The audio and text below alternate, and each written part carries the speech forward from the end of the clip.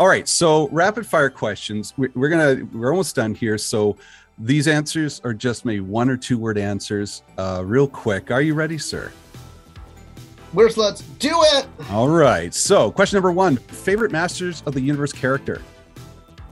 Rock on.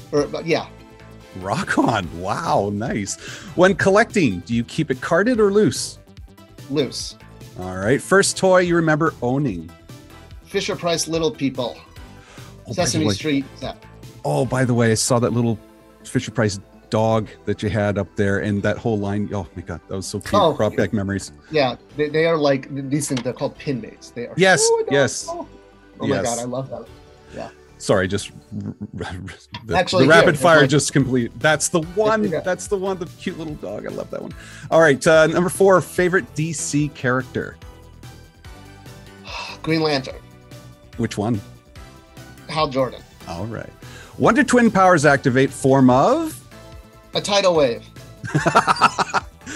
Oh, that's the best question I've ever heard on a podcast ever. Favorite hidden gem when collecting.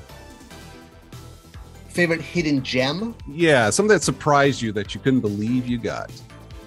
Oh, a Cabinet of Dr. Caligari action figure. Wow. German expressionist film, 1933, McFarlane Productions. Nice. That should not exist. You're collecting Holy Grail. My JLU Hal Jordan figure, 1 of 120. Nice. Favorite Star Wars character? Obi-Wan Kenobi, Episode 4. Biggest surprise while working in the toy business? That 95% plus people in the toy business are just making consumer goods. Wow. Favorite actor to play Sherlock Holmes? Oh, Basil Rathbone. Oh, nice. Sorry, Benedict. Sorry. I'm a Jeremy Brett fan myself. So I get into that a lot with people. You have to display your Manny faces on the shelf. Which face you choosing? Monster, robot, or human? Human. I just checked. You just the one? I'm assuming you had 13 more. I have my 1984 Manny faces, and he's on human right now. All right. So. Last question. Was the little-known DC hero Amazing Man ever talked about in the DC Universe line? Amazing Man? No, Amazing Man. Not Amazing Man. Just Amazing Man. Amazing. I will confess I've never heard of him. So I answered my question. I have no idea who you're talking about.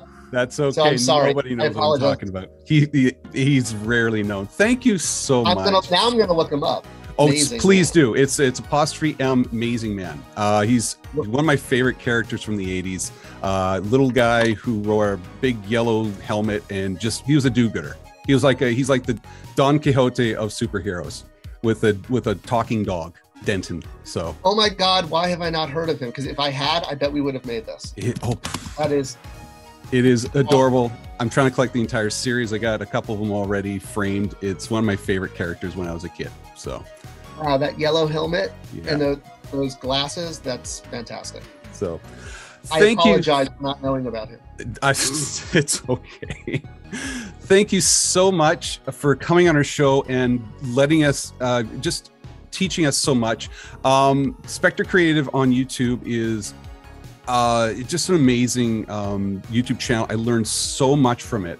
And I know some of these questions you could probably have gone on the channel, and I recommend you go on the channel, please, because you learn so much. You start to understand a little bit more, and your expectations of what you had going in are eventually dropped when you leave, because you start to understand the business, and you start to let go and realize that this is a bigger world than what it's not going to end the way you think it is. So Spector Creative, lowering your expectations. No, not the channel. It's actually seriously, I've learned so much. And again, you also talk about certain Star Wars lines. It's never just one thing. It's a lot of different things. I just saw recently you had stuff about was that last year? Knockoff action figures, which is some of my favorite stuff. Some of the forgeries and such, which is really cool.